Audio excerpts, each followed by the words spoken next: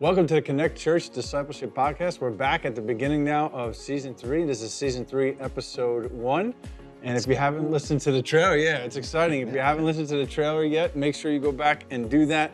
I am joined once again by our lead pastor, Pastor Frank Olvera. Thank you, sir. Yeah, of course. For being us. Happy to be here. He's got the Yankees hat on, intentionally trying to provoke me in this video, so we'll see about the fruit of the Spirit if that happens. And that is our topic for this season, as we're going to talk about the Holy Spirit's work in our lives. And so in this season, there'll be three series. And so you listen to a series, go meet with your discipler, and so forth. You kind of know the deal by now. But the Holy Spirit's mentioned a lot. We talk about it. You just preached on the Holy Spirit this past Sunday. We're going to link that in the description because it was really good, and I think flows a lot with what we were talking about here. And we sing about the Holy Spirit. All this is kind of going on. And so would you just give us like a little bit of definition, who is the Holy Spirit? How would you explain that to somebody? Yeah, the Holy Spirit is the part of church that we often try to pretend like it doesn't exist, but like if you read Scripture, He does. And you see Him even from the beginning, right? In Genesis, the Spirit hovered over the water. And then we know that the Spirit is the fulfillment of the promise from Jesus, that we would have the presence of God with us at all times. And I think, again, the church has made the Spirit a lot of different things, but I think it's, again, this is a gift, right? If you read all throughout Scripture, having access to the presence of God was something that everybody wanted, and they often couldn't have. But for us, it's the Holy Spirit is God dwelling with us and us having the presence of God at all times. Yeah. No, I love what you said about God dwelling with us, because I think a lot of times, unintentionally, we could forget that the Holy Spirit is God. Yep. And I remember someone saying to me once, like, the Holy Spirit's not God's sidekick, like, go gadget arm kind of thing, go fix this kind of thing, right?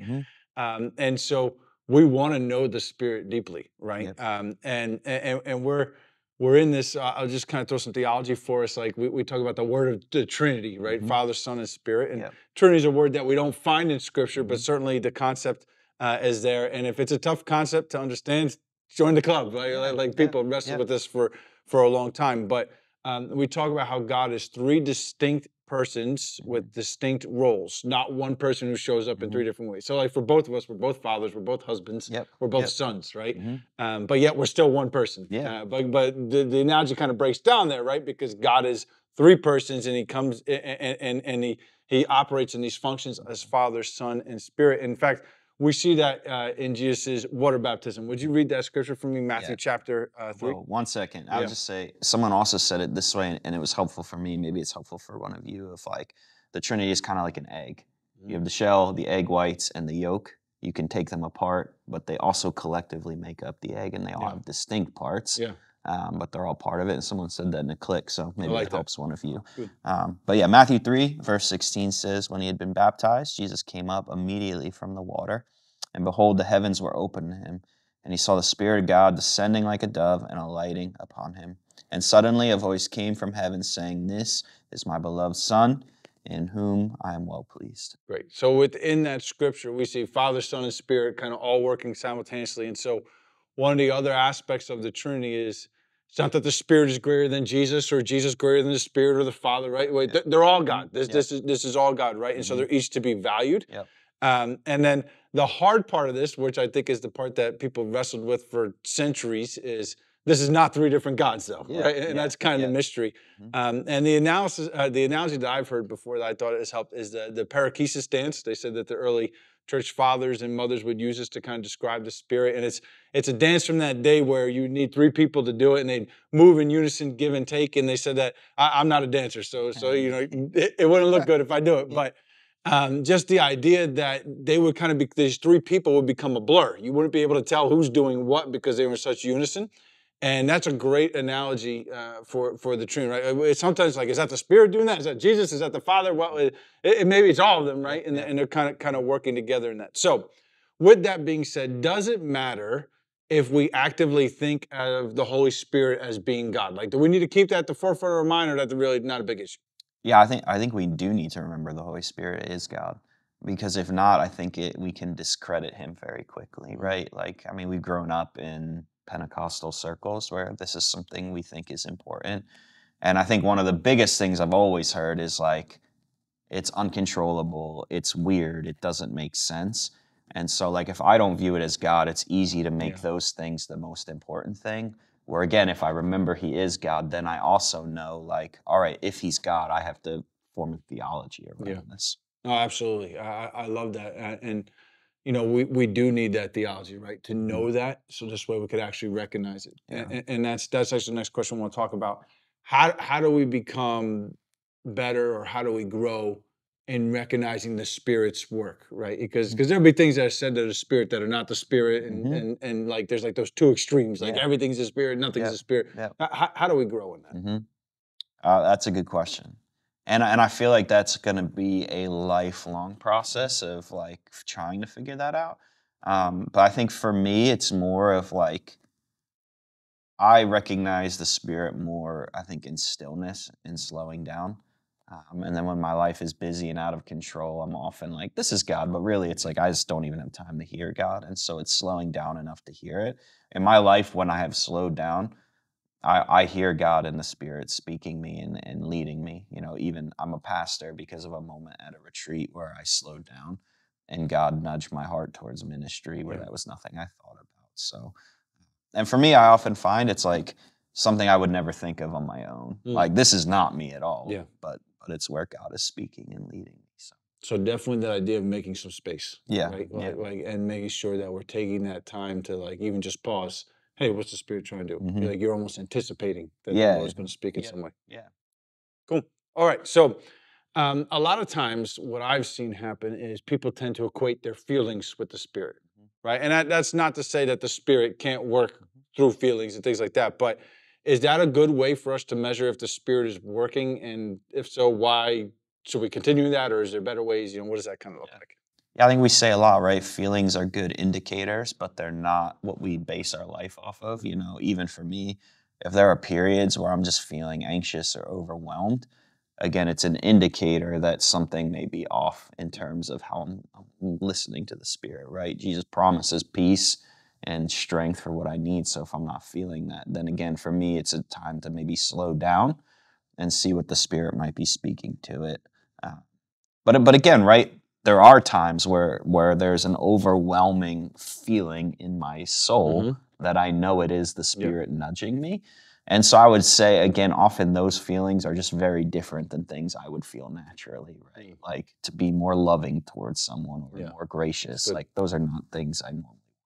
Sure. Yeah, man, I love that because I think one of the challenges sometimes is the extremes we could run to, right? Like we could look at like the Spirit can only move this way. And for someone, they might say, okay, when I feel those feelings, that's the only way the Spirit's going to move. For someone else, it's only when I read Scripture that the Spirit's going to move, or my pastor's talking, or whatever the case may be, right? So we have to walk this tension of we want it to be scriptural, but we also don't want to put the Spirit in a box, right? Yeah. And we have to acknowledge there's uncomfortability here, Yeah. right? There's Yeah. going to be times like if the Spirit is genuinely working in our life, there's going to be times that's going to push us and it's not going to feel great. And an interesting passage I want to bring up, and we won't read it, but I'll just summarize Ezekiel 4. They're at a time where like Ezekiel is supposed to represent a siege against Jerusalem. And God's like, hey, get a clay tablet and draw on it, a picture of Jerusalem, set up siege works against it. It's like almost like a kid that's making like a little war zone, imagery kind of thing. And he's to lay on his side for 390 days to represent the sin of the people of Israel and 40 days to the sin of the people of Judah, right? He's told what he can eat. He's supposed to cook over human dung. He bargains that down to cow dung, right? And you read that chapter, and I'm like, that can't be the leading of the Spirit, right? You're like, no, man, Ezekiel he's out of his mind. Like he ate some bad food, whatever. He got dehydrated, right? And so our natural inclination, I think, sometimes is like if the Spirit is asking us to do something that either pushes us beyond where we're comfortable or might seem off to others, like we quickly want to throw it out, but we can't, right? That can't be the litmus test for us. And so we got to become people that could be comfortable with being uncomfortable. So I'm going to throw a random question here. We didn't put this in the notes, but how can you tell if something's making you uncomfortable? How can you tell whether that's the Spirit actually doing that or that is your own self doing that? Yeah, and I think that's just an interesting point. I think for me, one of the things I'm realizing is how much I do enjoy my comfort Mm-hmm. and how God often calls me to the uncomfortable. And so it's a good question. How do I know the difference? I think that there are just some things where it's like like eating makes me comfortable, right? But at the end of the day, like that's not really deep or life-giving. But like, again, it's like I'm walking through the grocery store, I see somebody, and I feel like God is nudging me to see if I can get a conversation going. Naturally, I'm not thinking about Yeah. it. And nor do I really probably even care, like, to be honest. Sure. But like, if God is stirring that in me, then I often know, okay, this is uncomfortable, I think, for something deeper Yeah. of possibly Yeah. introducing the gospel to them, but also something I'm not thinking of Yeah. on my own. And right, I also see this could bring God's kingdom to Yeah. earth. Yeah. And so it's probably. Absolutely. I love that. I love what you said at the end about being able to connect that to the kingdom, right? Mhm. And kind of using it as a test. Awesome. So we're going to talk more about the Holy Spirit in our next couple episodes. So we learned today who the Holy Spirit is. He's God. He's working in our life. There's going to be moments where that's uncomfortable, but that's good. Ultimately, that's for our benefit. But it's a little fun question just to get you know you a little better before we go today.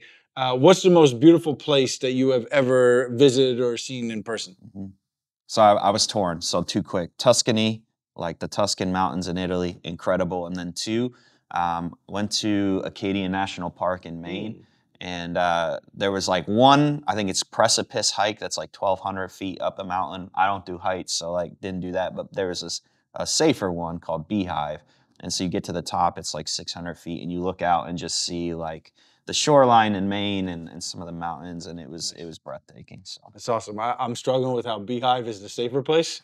Just let me tell you, it wasn't that safe still. It's probably the most intense thing I've done in my life. About like 500 feet up, you're free climbing up the side of a mountain. I probably wouldn't do it again, but I didn't know what I was heading to, so it made it easy. I'd be terrified. I love it. I love it. Awesome. Cool. Well, thank you so much for joining us today. This is a good spot. Text your discipler. Just let them know, hey, here's something I learned, or maybe here's a question I have about the Holy Spirit, and come back next time as we look at more of who has the Holy Spirit. We'll see you next time. Have a great day, everyone.